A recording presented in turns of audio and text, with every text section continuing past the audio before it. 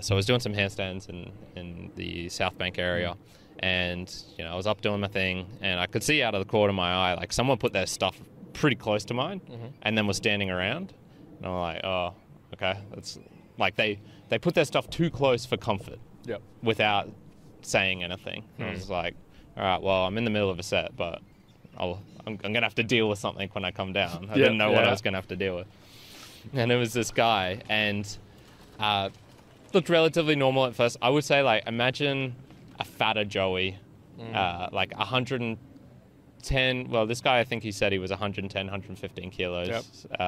The perfect way to do handstands. Yeah, a squat, definitely shorter. So imagine like a 5'6" fat Joey, and that's it. That's episode 5. If anyone wants to see what that sort of looks like.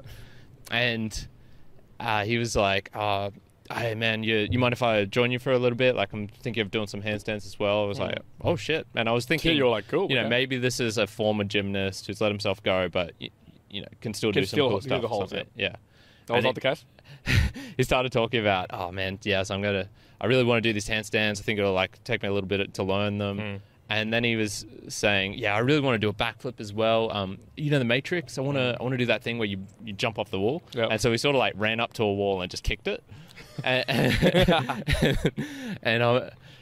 at this stage, I was just like, this exact thing that I was talking about. This is someone who theoretically thinks they can do anything, but has had zero real life experience of like trying to do a handstand.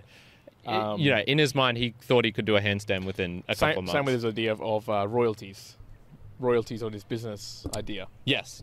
So this was the same guy. So after chatting with him a bit, I realized, like, okay, I think there's something like a little bit wrong with him. Like, there's mentally, I'm not sure what it is, but there's something. He's strange in like a not mere mortal strange way, but like some wiring, some connections in his brain aren't connected. And he was like, he was telling me about all his ideas of creating he mixed peanut butter, he mixed C4 protein shake ice cream? with Peter's ice cream. Yeah, gotta get that right. And was like, man, it tasted really good, and it was so beneficial for me. I was fucking eating ice cream, mate. And he was like, yeah, so I'm thinking of, I want this to be a product. I'm thinking of like contacting Peter's. And then it was just like, I'll get the royalties, I'll get a cut. They can do all the distribution and the packaging and whatnot. And then they'll give me the royalties. And then, if my wife wants a new car, bam. And that's what he was doing. It was like, bam. Want to go for a holiday somewhere? Bam. I need to like pay off Centrelink? Bam. It's just done. I was like,